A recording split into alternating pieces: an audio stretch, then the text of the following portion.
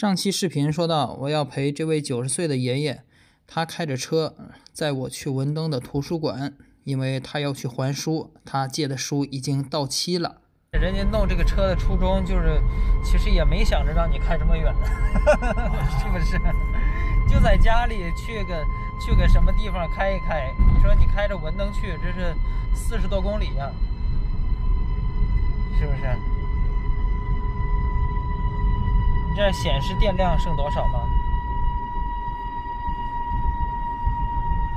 现在还没问题，反正道是没问题，道是没问题，就是回来的时候可能欠点儿，这到回来的时候欠的到不了家，怕的是。没事，咱俩推着，我给你推着回来。我都感觉就是您这么大岁数，90岁。从这边开到文登，从荣成开到文登去，我都感觉有点不可思议，你知道吗？没事，这个跑惯了。爷，您今年过年的话是怎么打算的？今年过年啊，也没什么打算。我们过年跟这个年纪也大了，周围也没什么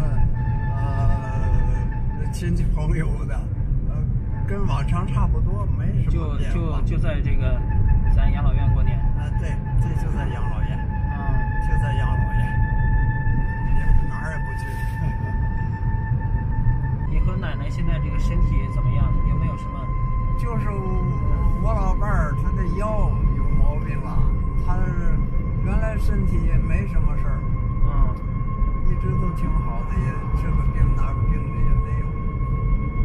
就是3年前吧，到现在已经，他觉得自己身体蛮行的，就搬一个重物，闪到了腰，搬一个重物，这个40多公斤吧，他还说我练练，我看我能有多大劲儿，家伙。这一使劲儿，好家伙，一下子这腰疼的直动不了了，腰疼的不得了。爷爷，您这个书逾期没还，需要罚款吗？罚款，罚多少钱呢？原来是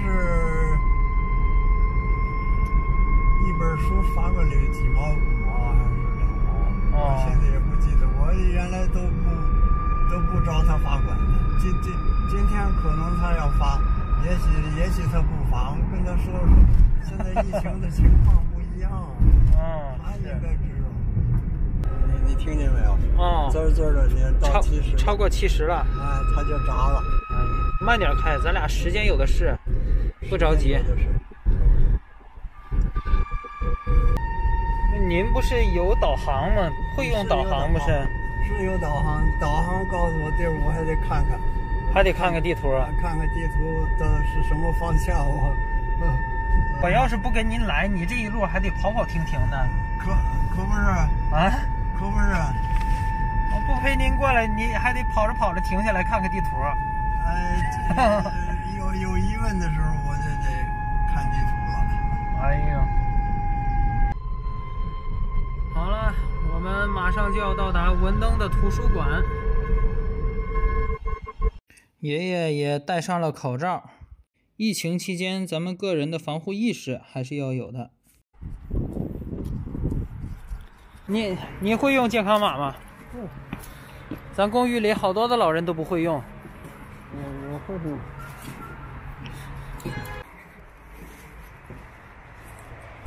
好了，健康码。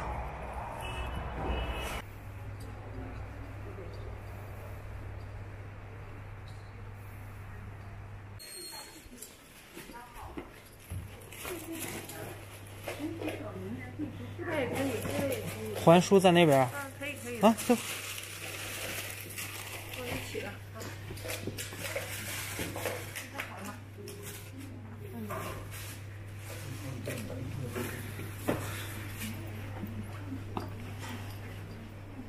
我这个过了2天。没事。因为现在疫情不让出门。对，疫情可以那个扣钱哈。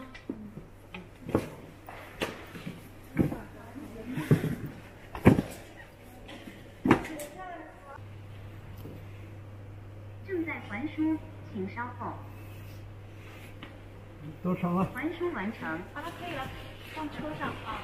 就是还借书吗？咱上这儿看看，要是没有合适的，我都不借。再瞅瞅。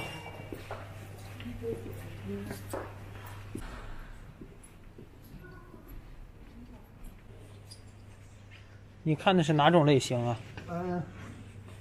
现在是比较关注这个加长的，或者物理的、天文的、宇宙的什么的。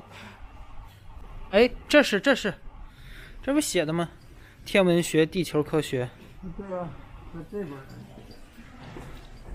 这都是天文学这排都是。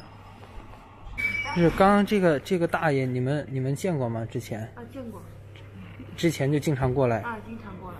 你像他这个年龄90岁，是不是属于借书的最高的年龄了？啊，是算是了。还有比他大的吗？啊，没有，目前没有，90多了他是第一个。嗯。而且特别爱看。又借了3本书。量子革命，你这个年纪还研究它干嘛？你说？这不是研究它，是了解这个世界，了解这个宇宙。行，了解我们周围的东西是什么。我渺小了。引力波，物物质，我都不知道是什么东西，说实话。要想了解现在的世界是怎么回事，人对它有什么认识？最新的认识。大爷手套掉了，在这儿。是这个吗？是这个吗？